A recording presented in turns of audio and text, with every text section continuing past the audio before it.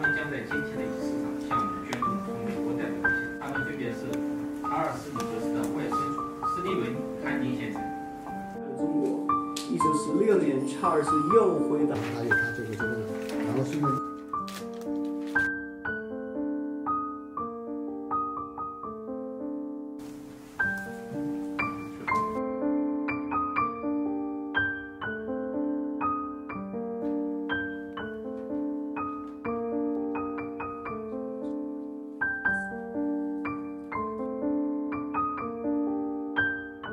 I think that one of the points of value of studying this history closely is that we can see examples of when people throughout history acted really bravely in spite of the fact that there was great personal risk to them, and that those examples can inspire us.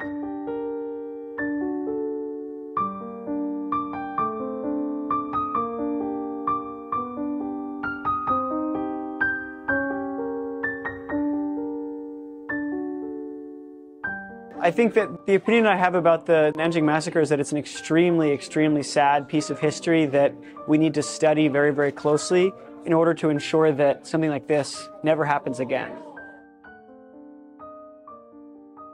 I think that peace is, first of all, essential, but second of all, very, very precious, and it really cannot be taken for granted. It's not something that necessarily comes about naturally. It's something that comes about as a product of our hard work across cultures.